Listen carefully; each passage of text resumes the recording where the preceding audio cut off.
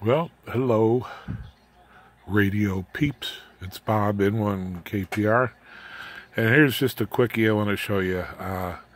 Had an occasion where I need a little RF preamp for our loafer project. I needed something that's going to go down really into the LF and VLF bands and out to 30 megs. So it's a good all band coverage thing for HF and MF if you're an AM guy, or you want to do some beacon hunting or fool around with the loafer bands. Anyhow, it's a simple 2-transistor thing, 1 stage of gain and 1 stage of emitter follower.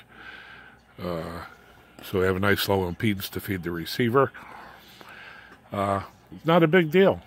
And the amazing thing is, unlike mimic chips, or some of the op-amp amplifier types, this has a lot of dynamic range, so you're not going to be intermodding in this first stage. This is a typical RF gain stage in a receiver, actually. What I'm going to suggest, if you want to build something like this, is to just pause the video and do a screen grab of the schematic. Here's the layout and the schematic that you can grab and reproduce. Kind of sloppy, but I did it on the fly. It's an R&D thing. Everything worked out beautifully. I tested it extensively yesterday and good part of last night on, particularly on the AM band, trying to DX some AM broadcasters. All right, a couple of points of interest. One is you only need really 3 resistors here in this circuit, the feedback biasing and this bias thing here. You may want to put a 50 ohm here on the input and here on the output. Actually, technically they belong inside the cap over in here because of the DC blockage of the cap, but it doesn't matter. Or provide little jumper places where you could actually short out those resistors to change the gain. I found out, I'm going in barefoot here, if you noticed. Here's the, let me see, get the focus in here. 1, 2, 3 resistors. And I've got another one here for the LED. I'm running barefoot. You're going to get about 15 dB a gain. If you remove one or both, we'll get into that in a minute, you can increase the gain up to 25 dB or more, depending on the impedance matching and a couple other variables. Here is, I don't know if this shows up very well. I've drawn the pot that I have on the input. The input pot, very simply, is a 500 ohm linear taper. Make sure you use linear. It'll work out a lot better for you. With and without those input and output resistors in. Very quickly, here's the truth chart. Input and output, yes, no. In this case, the output one is in. In this case, the input one is in. And finally, they're both in.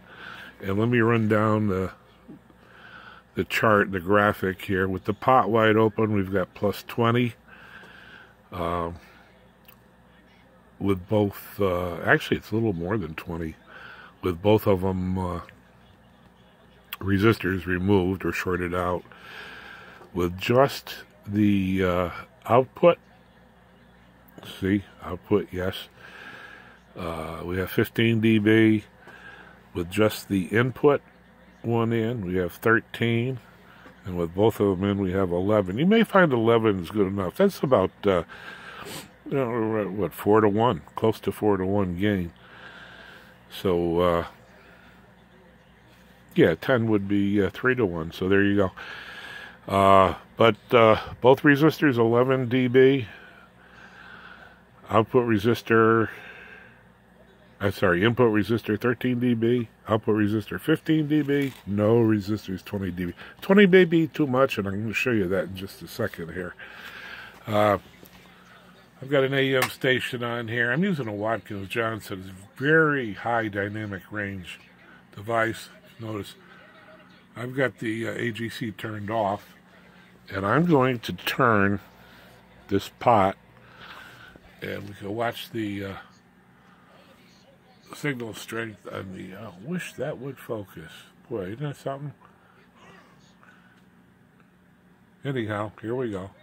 I'm turning it down, down, down. There is unity gain. I'm at about 7:30 or 8 o'clock on the pot. There's 0. Of course, we're shorted.